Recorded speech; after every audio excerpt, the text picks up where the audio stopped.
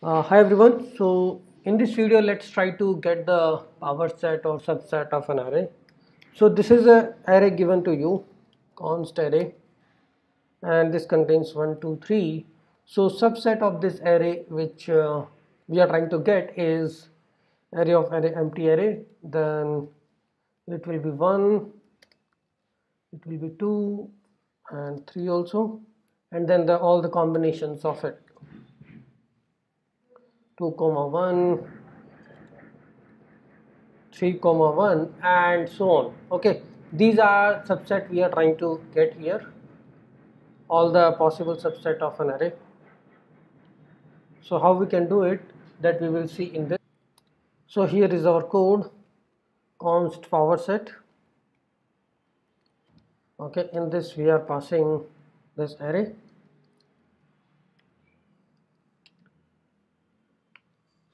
This array as an input, and here we will try to do this. So let's say const result. Initially we initialize this array with empty set first. Okay, and here we will run a loop. Let me just increase the size. Here we will run a loop onto this. Let value of this array,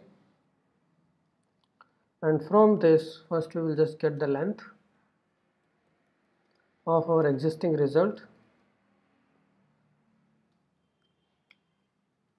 Okay, and here we will run a nested loop to get all the results.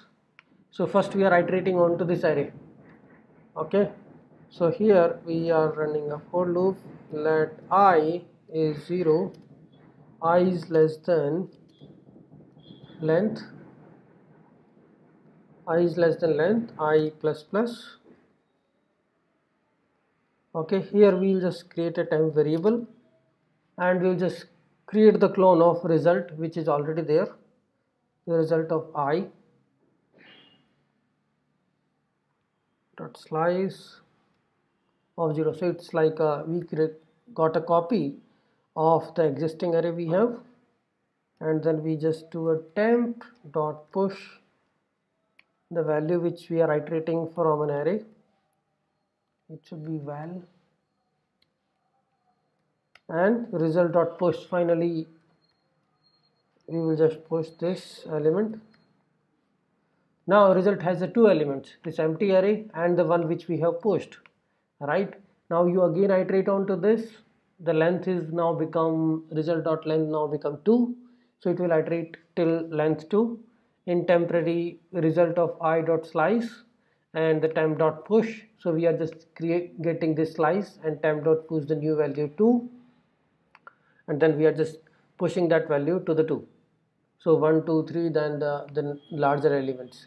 This can be done in a simpler way, like getting all subset, but I avoided that in the initial phase because this looks complex when you just do a reduce and all those things together. Get all subset of an array.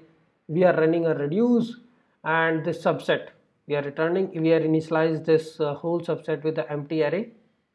Okay, and then we are doing a concat, and whatever the elements we are picking, we are just doing a map, so we can actually iterate on one by one. This is a shortcut, and this is little bit more for understanding. Okay, so this is for getting all the power set or subset of a given array to us.